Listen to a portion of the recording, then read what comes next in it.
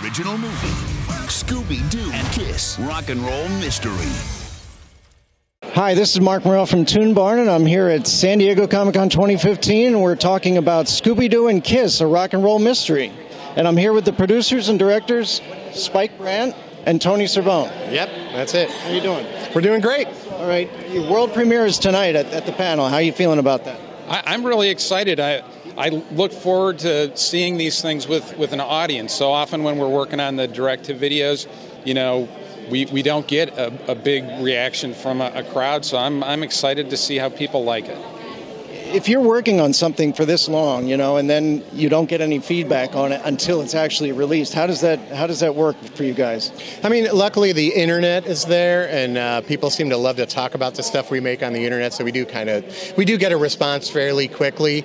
But it is always great to watch this stuff with an audience, especially when it's something like this, which we're both really proud of.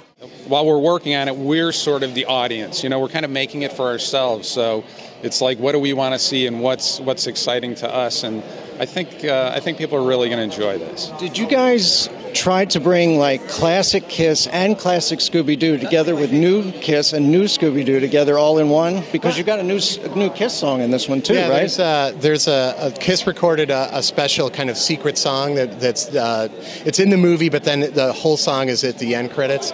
But you had a little something to do with that, didn't you? Yeah, I actually wrote some of the lyrics, so I was pretty happy about that. Awesome. Yeah. That is awesome. You get to write lyrics for a Kiss I wrote song. a Kiss song. How cool is that? Wow. But even we have 6 classic Kiss songs in the movie, and even the score itself, we wanted to make sure that it was very authentic. Like, it had a very authentic Kiss sound. And because we wanted, like what your question, we wanted to make sure that this was an authentic and genuine Kiss experience for the fans.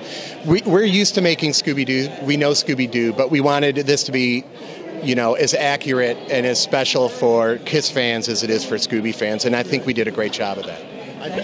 I'm looking forward to seeing it tonight at the world premiere, and I thank you guys for making it. Well, let us know what you think of it. Thank you. Thank you very much. Look for it on DVD and digital HD.